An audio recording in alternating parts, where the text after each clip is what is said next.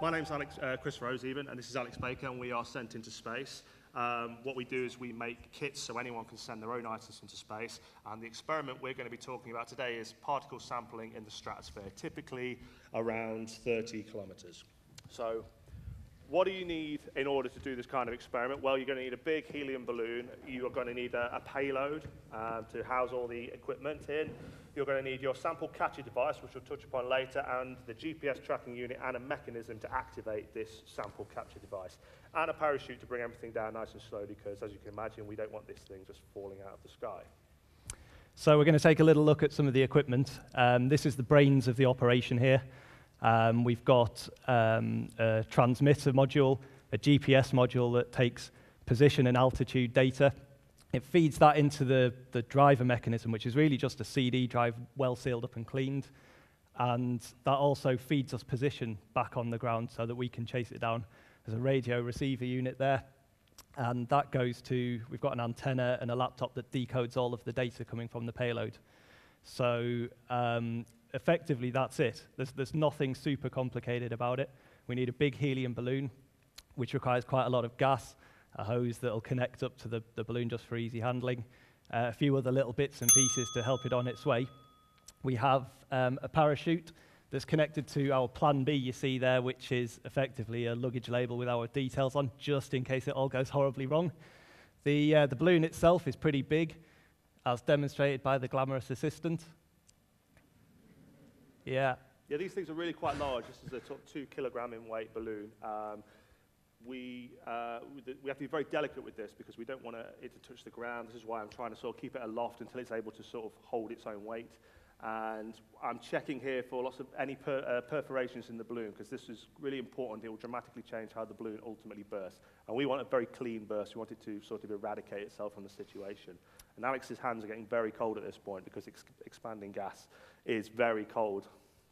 So the balloon's basically ready to go there. We obviously want to capture some images from while we're up there. I mean, we're going to go up to about 35 kilometers, so it'd be great to see what it looks like up there as well. And we're just ready to go then. So here we go. It's a beautiful north of England day. Really quite low cloud on this day, so it really doesn't take us long to get into that. We've introduced some examples in the top right-hand corner there, so you can get an idea of height reference as we go.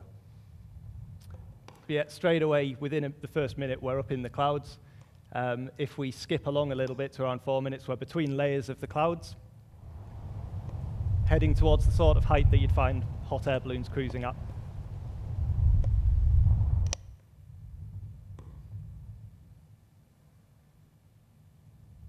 So you're probably wondering at this point, like, we've let this balloon go. How do we find this thing again? We do have our tracking systems on board. We have 2 tracking systems, one of which is a cellular-based and one of which is a live tracking, which Alex introduced earlier. Again, we're just going to keep skipping forwards through the footage. Within 6 minutes, we're heading towards 2,000 meters up. It's kind of the height that you'd find geese and swans, and we're above most of the clouds. On this particular day, we've just got layers of cloud all the way up to around 4,000 meters, which we'll again skip on to. You'll start to get an impression of how the payload jerks about throughout the flight. So it's quite bumpy to start with. As we start to reach the jet stream, it will get bumpier still, and then really start to settle out as there is less and less wind there. Within just about 15 minutes, we're higher than any mountain in Europe. So that's Mont Blanc there. And we're about the same sort of height that you'd find light aircraft. You can see a little bit of misting around the camera at this point, which will clear up as the atmosphere outside drops. It's something we do have to deal with and take steps to make sure that condensation isn't a problem. Again, half an hour in, we're at the height of Everest now, so we are above any point on the Earth's surface. You're probably wondering, is it a hazard to planes? Realistically, no, but you should be very careful with these things. One of the things we do have to do is to get CAA approval and get a NOTA, which is a notice to airmen. So this goes on to all the systems to anyone who might need to know about it. You can see that there's a sort of contrast beginning to form between a little bit of blackness creeping in the sky as we sort of get above the majority of the atmosphere. We're at heading towards 11,000 meters. This is the kind of height that you'd get your commercial aircraft flying at. You'll notice that it's got a lot bumpier. We're just heading through the jet stream here. So the payload needs to be well secured. Absolutely. We do have a little item we put together and developed. It's called a black box, we call it, and it has accelerometers on board, and you really can see a dramatic difference in the journey of the payload as it does enter into and leave the jet stream. So this is now we're just reaching the tropopause, it's called. It's the lowest temperature at this stage of the atmosphere. The temperature actually goes down all the way up to here, which is why you get the condensation on the lens. But then the temperature starts climbing again as we get further than this. So yeah, we're now technically in the stratosphere. Although some of these cameras do naturally fisheye the footage ever so slightly, you are at a height where you can begin to see the sort of curvature of the Earth, and yeah, we start to get a sort of thin blue line of the atmosphere forming. And certainly you can see the blackness of space developing there.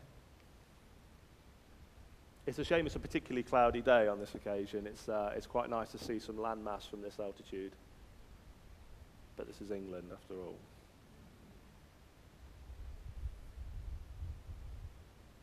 So the temperature's probably creeped up a little from its lowest point, but it'll still be very cold up there. I anticipate sort of minus 40 at least. Still a little bit of movement in the payload as well. If we just skip on a little bit, we're actually now within an hour at about the height that Concorde could reach. So it had an attempt at an altitude record and reached around about 18 kilometers. And we're there within about an hour.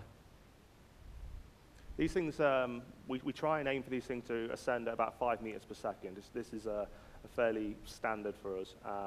And what we can do is augment how much helium we put in. Put less helium in, we get a slower ascent rate, but it's more susceptible to side wind, so it will travel further across the country. And then skipping on a little bit again, we're at almost 24 kilometers. We're at really the height where you would find spaceship and weather balloons, and that's pretty much it that's man-made. We're also at just about the height we want to start sampling the stratosphere.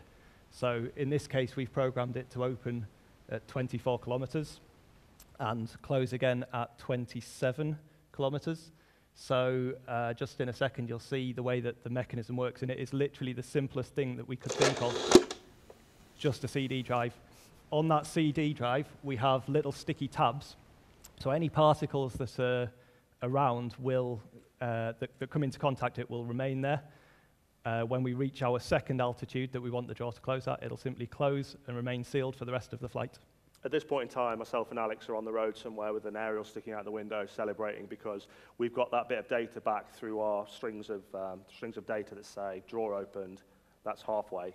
So now we just want to ensure that it understands how high it is, doesn't lose GPS signal, and shuts itself at the correct altitude as well. Because it's all well and good taking a sample, but we need to make sure this sample closes effectively and properly. And you can see it just did it there. So that will then tell us, draw closed, and we're happy. And now we've skipped on to the top of the flight. You can see that there's essentially no wind. There's a little bit of movement of the payload, but the atmosphere looks incredibly thin. We are above 99% in terms of pressure of the atmosphere. I think we'll just let you enjoy the footage for just a couple of minutes, because I know we do.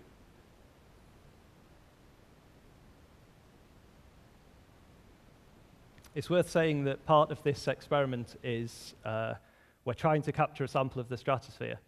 There's a current theory that suggests that particles above a certain size can't drift to this kind of altitude because they're just too large to drift up naturally.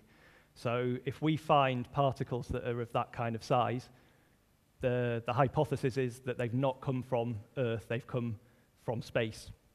And if we find any particles that happen to be organic or life-based, and they're of a certain size, then either the current theory that says that they can't come from Earth is incorrect, or we've found an example of biological life coming from space. You might say people would have to reset their understanding, Alex. You might say that.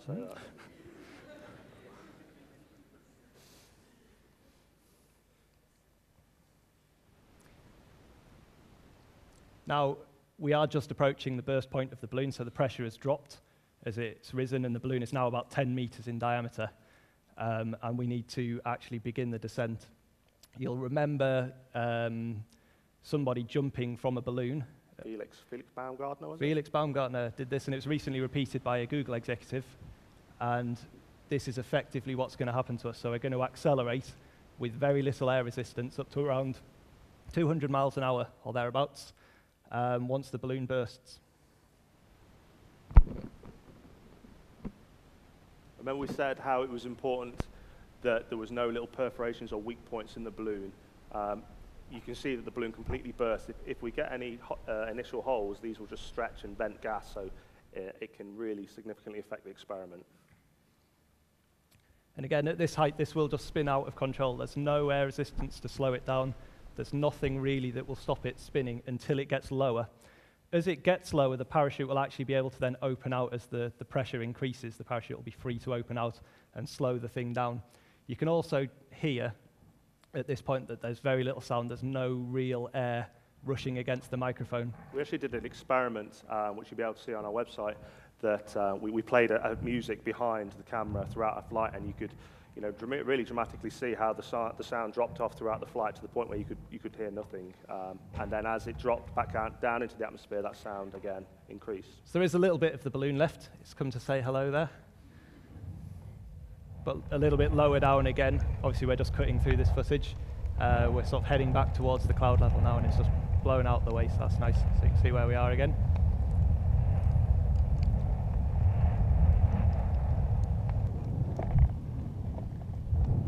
Again, back through the layers of cloud, you can see the balloon, or what's left of it there.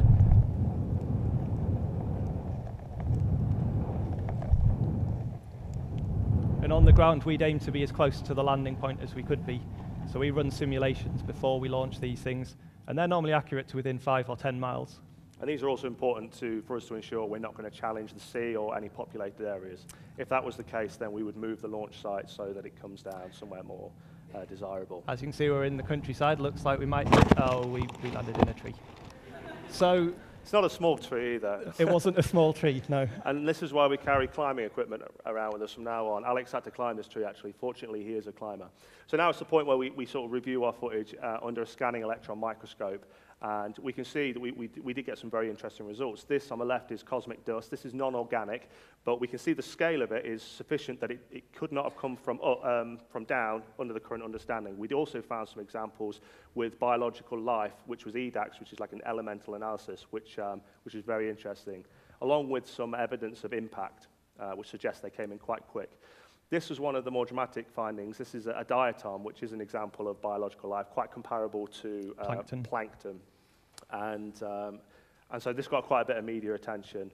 We repeat this experiment a lot, and we would encourage others to get involved with this kind of thing. And so as we sort of stressed earlier, these things, as we understand it, have come from up rather than down. We just present the scientific findings, which go against the current theory, really. We are sent into space. Thank you. Thank you very much.